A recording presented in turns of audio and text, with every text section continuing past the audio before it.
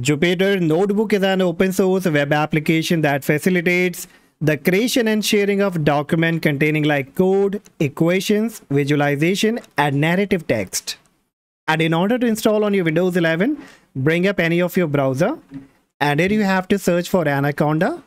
You will be getting this website here, anaconda.org. You need to click on it. Then on the right hand top, you will get download Anaconda. Click on it. And here on the right hand side below the submit, it says skip registration. So we don't have to go with any registration. So click on it. Then it will give you the installer, download installer for Windows. So we have to download for Windows. So I will click on it and click on 64-bit graphical installer. So the downloading of this installer will be quickly started, and it's around 914 MB. So depending on your internet connection, it may take some time. So you need to wait until the downloading is being completed. And after that, the installation is very simple. Alright, so once it gets downloaded, you have to open up the downloaded folder. Make a right click on this Anaconda file. Choose Run as Administrator. And very quickly, the setup wizard of the Anaconda 3 will be up. Now here you need to click on Next. I agree. It will ask you want to install just for this user account or for all the user. So I will go and use all the user option here and click on Next. Here if you want to change the location of the installation of Anaconda, then you can do that. I want to keep this on the C drive only, so I will leave as it is and click on Next. Next you will be getting this kind of page, and here you have to check both these two options as well. Register Anaconda 3 as the system Python 3.13 and clear the package cache upon the completion. So make sure you check all these options and click on Install. Once completed, click on Next. Click on Next again, and then click on Finish. Thank you for downloading. So now you can close it. So once you come to your desktop, you may get this kind of logo saying adding featured channels. So you can leave it as it is. And the next time when you click on your Windows search, type Anaconda. So you will be getting two different options here, Anaconda Prompt and Anaconda Navigator.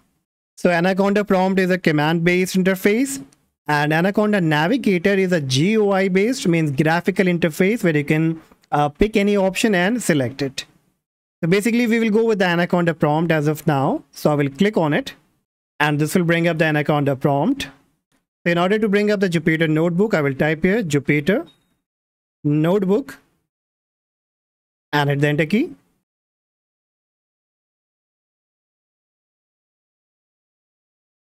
So once the basic installation will be completed, it will automatically bring up the Jupyter like this.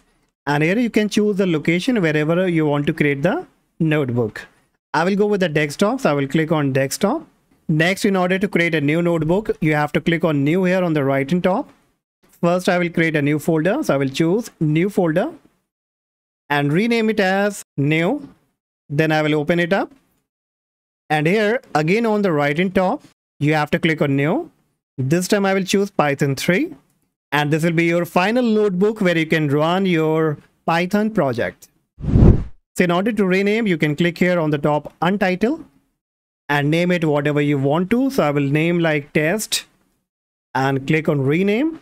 Now in order to test anything, so what I can do, I can type here print bracket inverted comma, and then I can give the name like Crown Geek, comma closed and bracket closed, and then you need to press the Control and the Enter key, and it will display my name over here.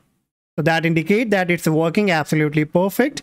And similarly, you can create your own notebook here, own project here of the Python, whatever you want to.